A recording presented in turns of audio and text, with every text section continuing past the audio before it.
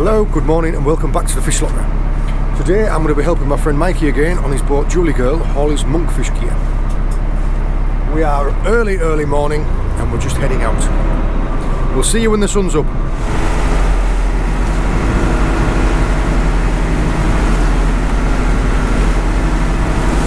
Definitely my favourite time of day.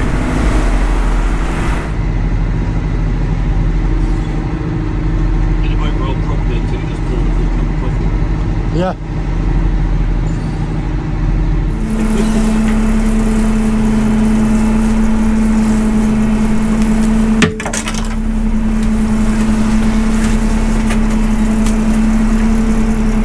Yeah, it does. It's the rope, is it? Because of the twists in the rope, how it sort of comes up over the rotors and oh, first bloody spider crab, yay.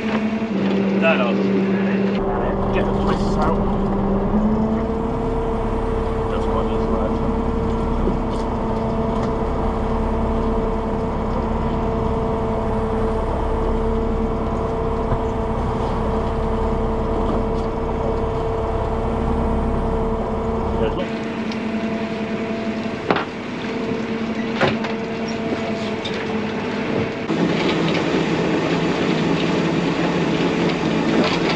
No, just the end of the outboard thing.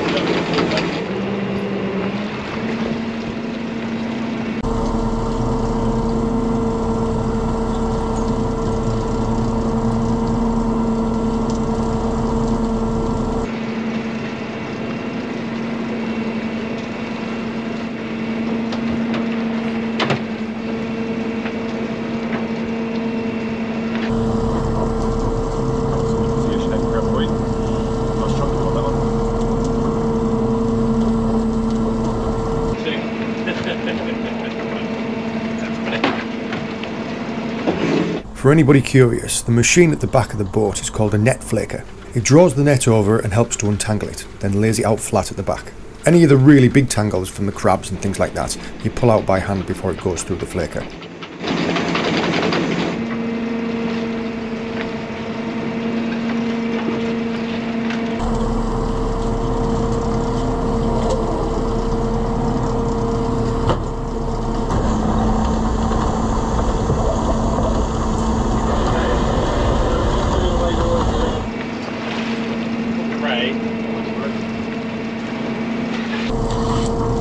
It's a coffee paid for.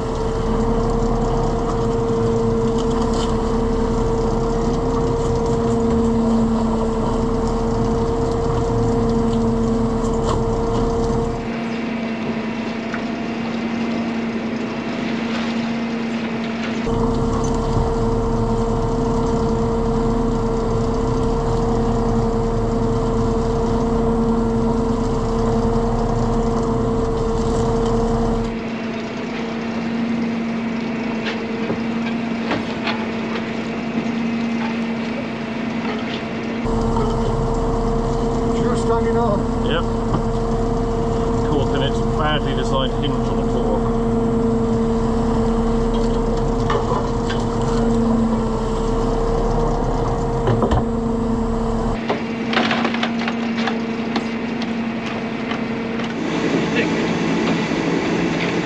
Makes sense of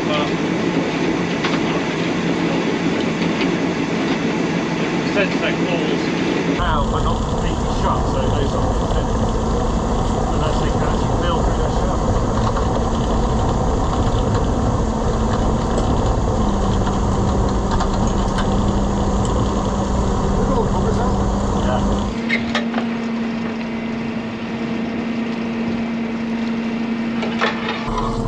Spider or a scallop? Yep. Prize a scallop out a minute.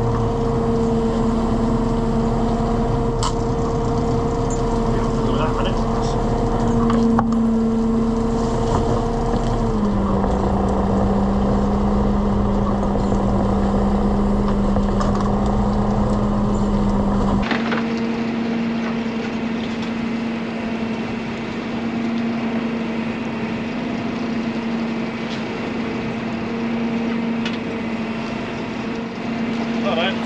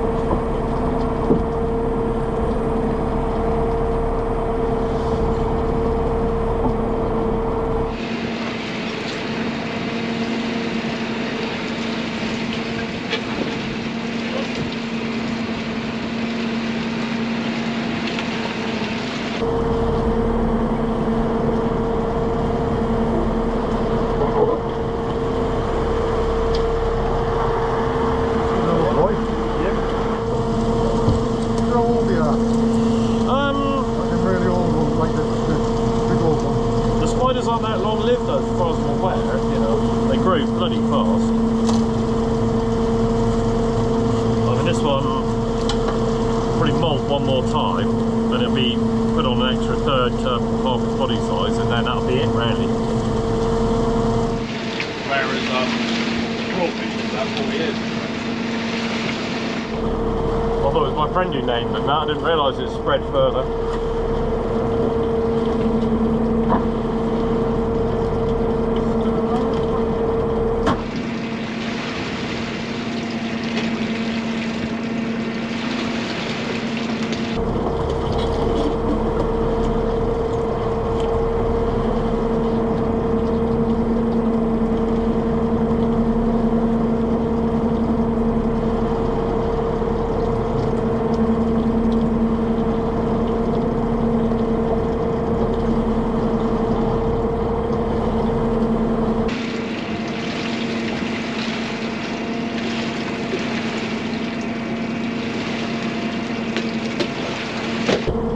Now we pay for the fuel for the boat today.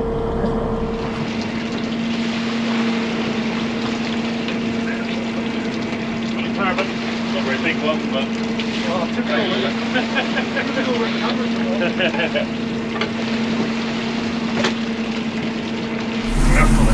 It's a nice one, that. Yeah. It's smallish, like 2 kilos, I suppose.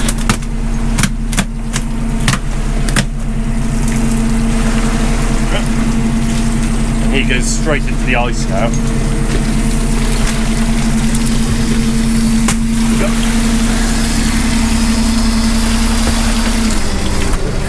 Typical that I'm just changing batteries around when best fish comes aboard.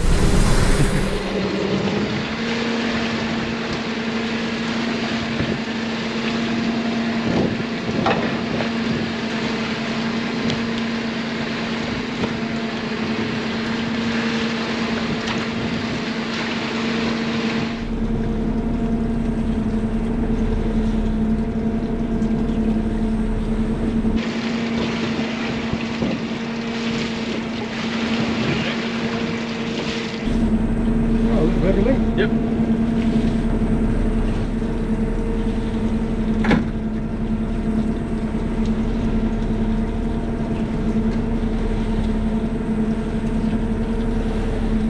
The limit on these is 50 centimetres still, isn't it? I've got to tell you, mate. Yeah, I'm pretty sure it is.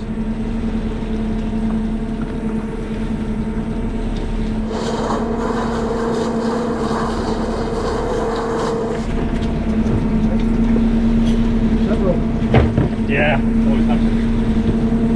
You reckon they knock about in groups? Oh, they do, yeah, they've got spider crabs. They're pretty much communal, really, aren't they? Of course, when they molt, they go into a massive great pile inshore, don't they? Well, I've seen them done like that. They had it off Gillen Bays last year, didn't they? And I got it in the diving video of Church Cove. Yeah.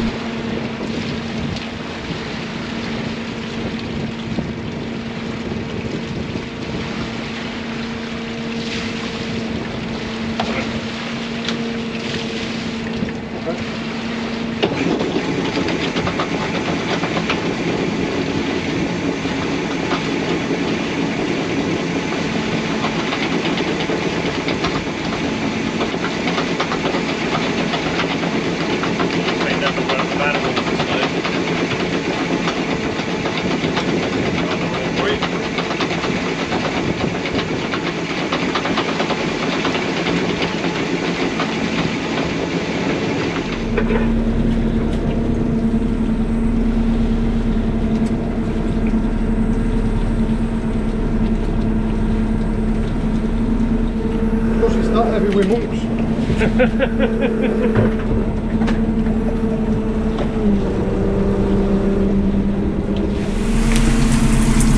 So you he's biting down on the stone. Yeah. So I'm to open his claw and lean about like that, jam the stone in. You can see the sort of fleshy bit there, and then just touch it there. Oh, literally, because it's under tension. As soon as it feels anything sharp, it just tears. It's like a ligament tear. Yeah, breaks, and it won't bleed through the hole. And yeah, that claw now is, yeah, it's just.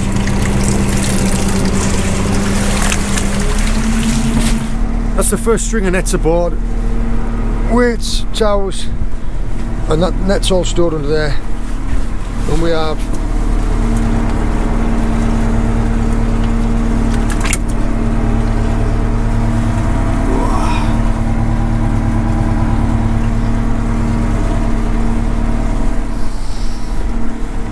because he's bringing his gear ashore, we're not going to shoot that one straight back. We're going to pick them both up, take them both ashore.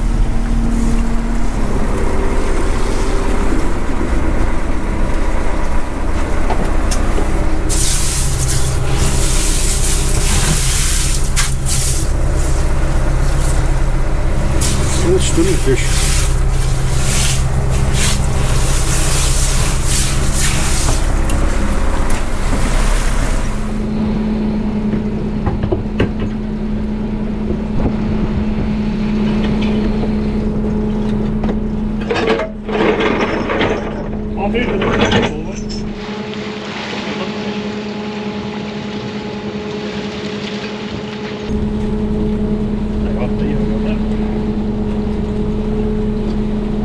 Back there a bit.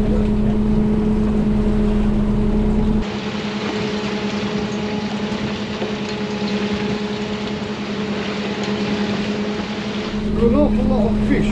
Yeah. Like fish for a small amount of usable fish, aren't they? It's about, I think they pretty much you keep about a third, the tail's about a third of the weight of the whole fish.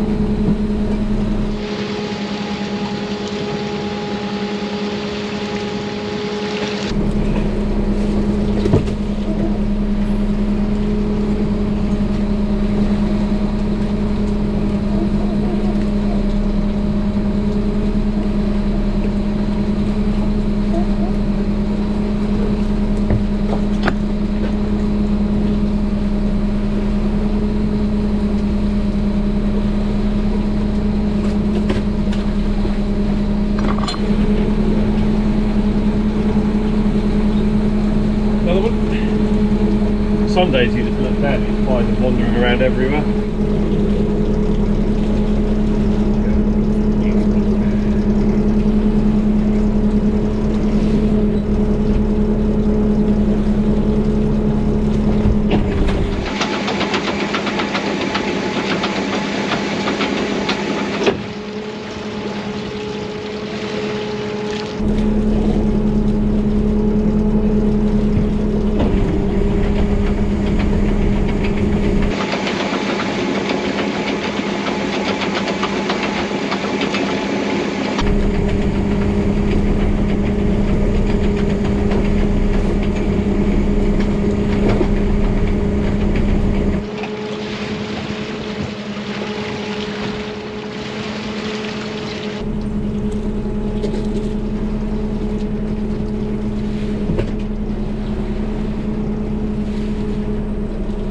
Why did I move the other tier now?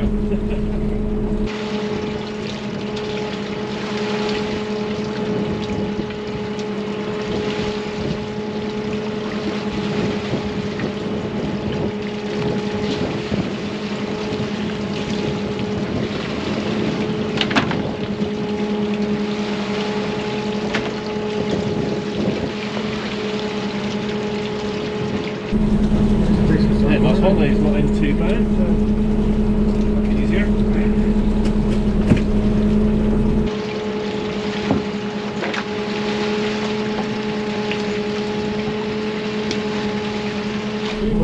Yeah, yeah. One day someone will eat one of them, I suppose, and give it a go. I imagine it'd be quite scratching. Yeah, yeah. It hurts on the way out, that's for sure. What was it, people have bloody fortune these imaginary things think it's going to stop genetics. I think the only thing that stops genetics is death.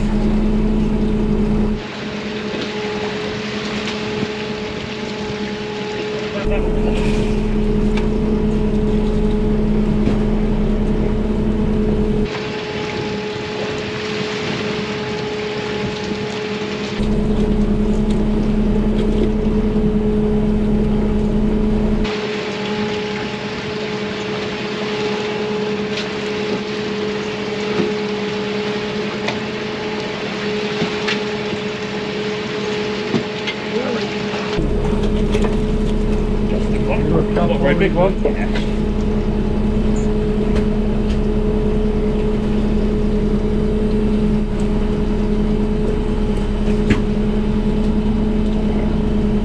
Put the finger in it.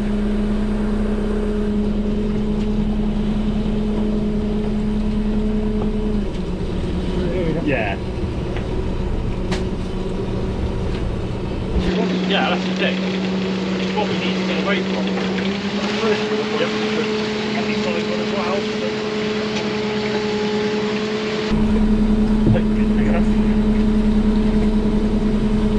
Not bad one either. Yeah, no, he's alright. It's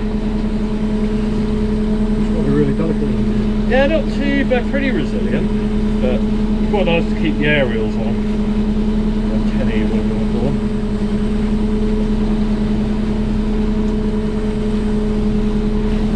Lovely looking fish, right? Yeah. We're outside a 6 mile limit, so it'd still be illegal if we were inside a 6 mile limit to have to run back.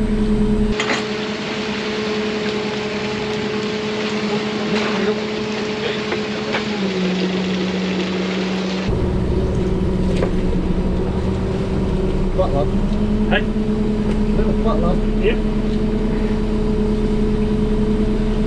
Well, that's the other. Look up.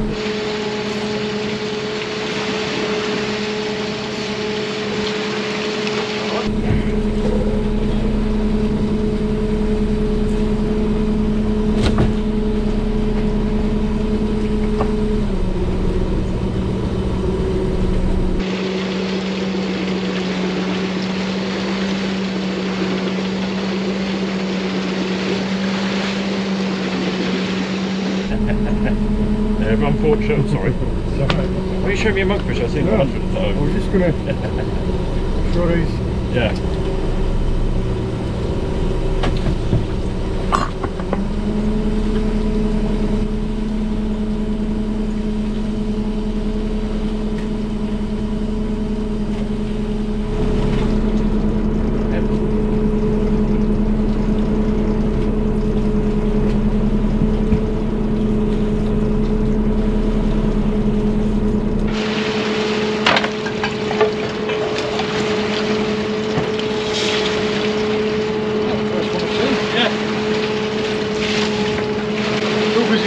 Pestering me.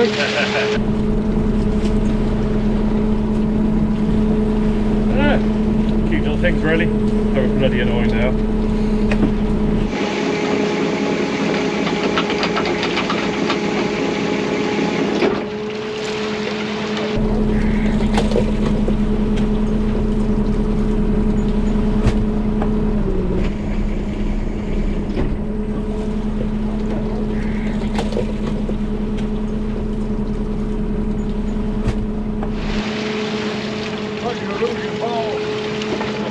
Just as the fish starts tearing.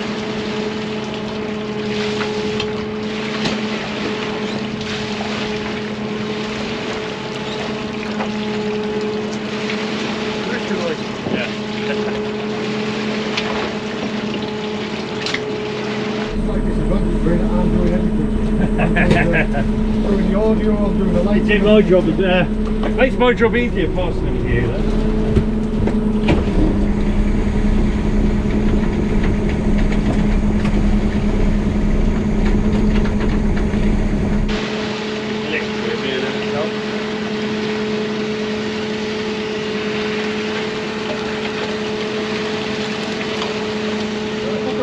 Yep.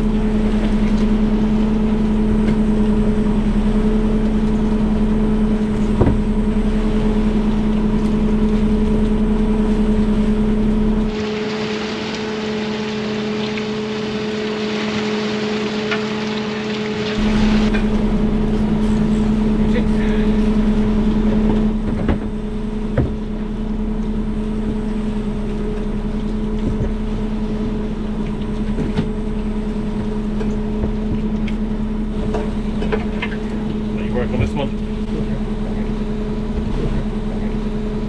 And then go for the drop.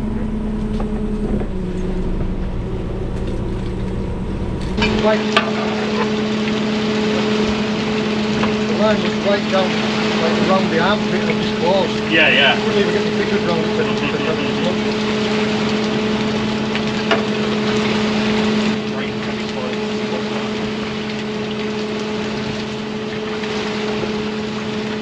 Yeah, but it had a bit of a sort of family fallout thing, and so basically the boat broke, and the engine couldn't be installed properly, blah blah blah, and but I had a messy and his dad fell out terminally, sadly, and it's up to the 6 mile limit. Brett will hopefully be back out soon in his replacement boat, and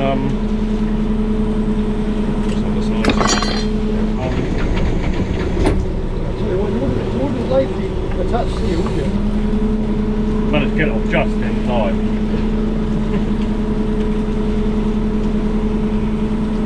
Mind you, that would have saved me a load of money, but yeah, the one way they're lovely and smooth, the other way they're really serrated, aren't they? And yeah. Actually manipulated up. Yeah. That's how they croak. So by moving its antennas up and down, is that croaking sound. Yeah. And their claws are quite interesting. It's not like a lobster's claws where it's got 2 move. It's just, yeah. It's kind of like half a moving part and a very much of the other. I'd say it'd still give you a nip, wouldn't it? Because they're still pointy on there. But either they're beautiful looking.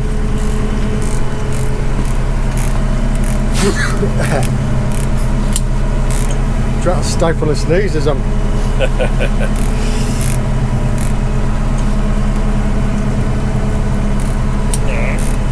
It's much better using one of them than trying to stretch them with your fingers, isn't it? It is, yeah, yeah. Right, but if you put them in a store pot without those on, they'll basically cuddle the other lobsters in the store pot, or the other crawfish if they punch themselves through there. They have a load of dead things in the store pot.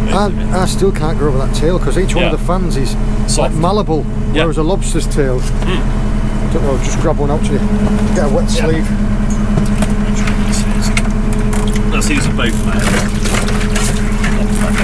Right. Whereas like your lobster tail, and the claws are. He's got a lot of weight in him, this guy, isn't he? Yeah, yeah. They're a good size out here. They're, you know, the ones inshore are generally. There's a difference. Pretty much just legal, aren't they, or pad over? Yeah. Whereas out here, they're all generally a teeter around. So if you catch one out here, you're looking at a side one. Yeah.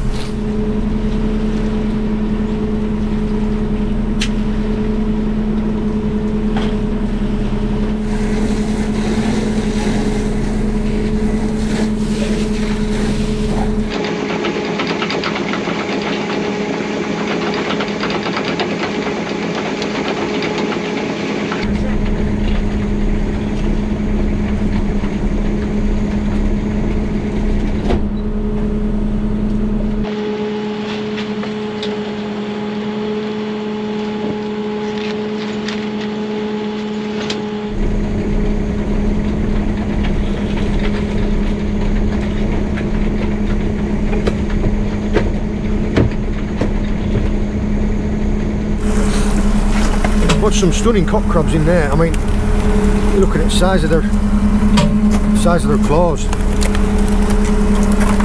This is why with the edible crabs, you saw him knocking the claws where you stop them from real, because otherwise you would just end up with like crab pate in there, wouldn't you? You'd end up with one like real. Every time they bite one of their friends on a leg or a claw, that will just fall off. You'd end up with just one massive cock crab sat at end and loads and loads of bits and pieces. But the spider crabs, you don't need to, because they're pinchers. Well, look at the difference. That one there, that one there. The bicep on it.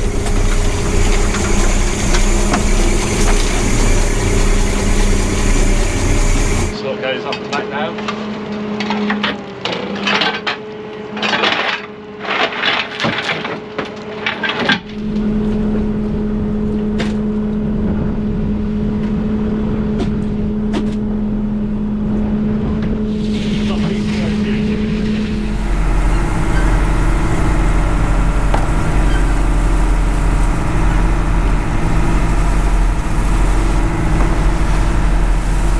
Very little of them is their stomach contents, isn't it? The yellow bit? No, I mean about with a monk, Yeah. this Oh, is the stomach. its belly cavity here, isn't Yeah, it? Whereas a turbot, it's yeah. a tiny amount. It's only got literally there, round to there. it's got a very small stomach for the size of the fish, hasn't it? Yeah. Well, I should imagine this is a male one being small, because the females are big, and then you'll see the big orange sort of bulge down there because they're coming into sort of spawning season. The females are always a lot bigger. They have massive mouths on them for their size. Yeah.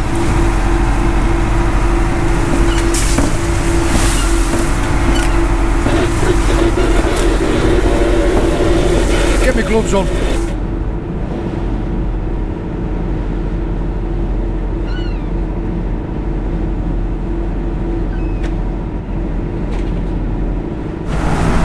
We're finished cleaning down, we've prepped all the catch, we've got all the fish is under ice in there. Got all your crabs, he is a monster, that cock crab on top of there. Got a lobster in there, and we have a couple of crays in here.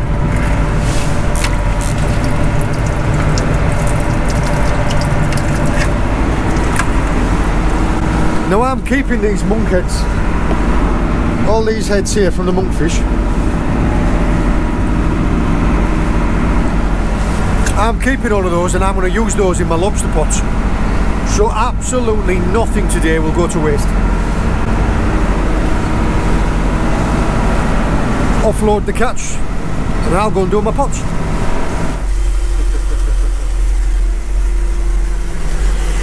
You cheeky sods there. So you've got your turbot and your monkfish tails.